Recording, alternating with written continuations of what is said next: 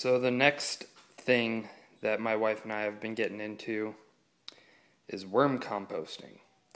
Now, kind of might sound gross, but actually in the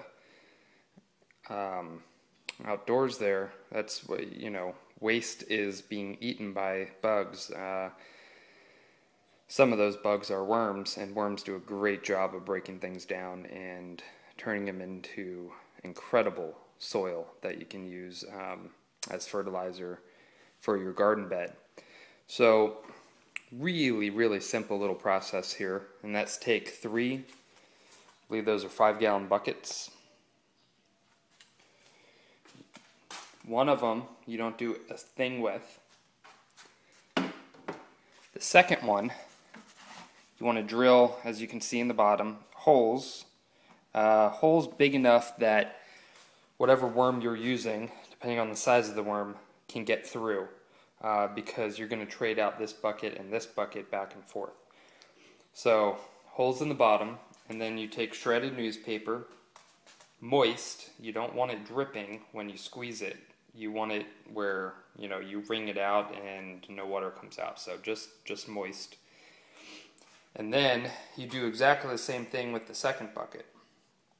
So there's 2 buckets with holes in the bottom, all big enough that worms can get up, through, down, and up.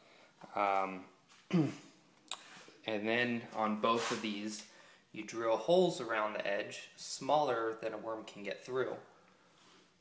Okay, and you also get one top with the same size, smaller holes that the worms cannot get through. Okay.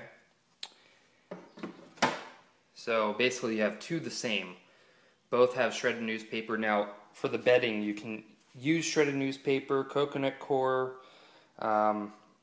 dried up leaves, but then wet them, of course. I hear people using sawdust and whatnot. Just something that is more carbon based, made out of paper or leaves or something like that, and make sure it's damp. Then you put your worms on top, and then you throw in whatever food they might eat. You can look this up if you look up worm composting, what they could eat, but basically just scraps. Don't want to put any meat in, and nothing that has salt or anything like that, because that could kill the worms too. So the best things to put in is going to be like fruit or citrus. They have a hard time with citrus. That's what I hear. So you might want to stay away from putting in like oranges and lemons and whatnot. But pretty much any veggie or fruit you can put in there. And then you cover it with a damp newspaper, just solid. And you only want to do that with one of them to start. So as you can see here, I've got,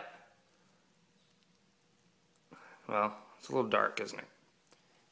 I've got some scraps that they're eating. You can see they've already produced some soil. You can see it at the bottom there. But these scraps are being eaten really well. I had a whole couple pieces of watermelon. They've eaten all but the end of the rind off. They've eaten all of my cucumber. I put a bunch of cucumber in there. That's gone. And these banana husks are the last things left for them to eat. So they're eating really well. I actually got to replenish their stock of food. And so it's really simple. To start off, I put the one bucket with the bedding and nothing in it at the bottom. And then the bucket with the worms on top at first. Okay? And once they're done eating and you want to go ahead and switch it out, which you can, all you do is you take the top bucket and switch it with the bottom bucket, and then take all the worms out, throw them into the top. And actually, you don't really even have to take the worms out. You just throw in the food and they will migrate up also. So depending on how full the bottom one is, as long as the top bucket is touching the bottom and they can get up through. At least that's what I hear. So they should be able to migrate their way up as long as the holes are large enough. But that's that, and you just cover it.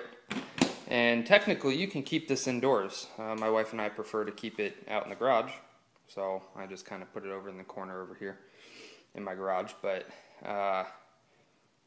yeah, that's it. It's really simple, and it produces some of the best best fertilizer you can ever use. Look up worm castings, and worm castings are, you know, they call it black gold. You know, it's some of the best fertilizer you can use for plants. So there it is. Try it. It's really simple. It's really easy. You can go buy some worms here. For like 20 bucks, I bought a pound of worms, threw it in there, and they should breed and multiply.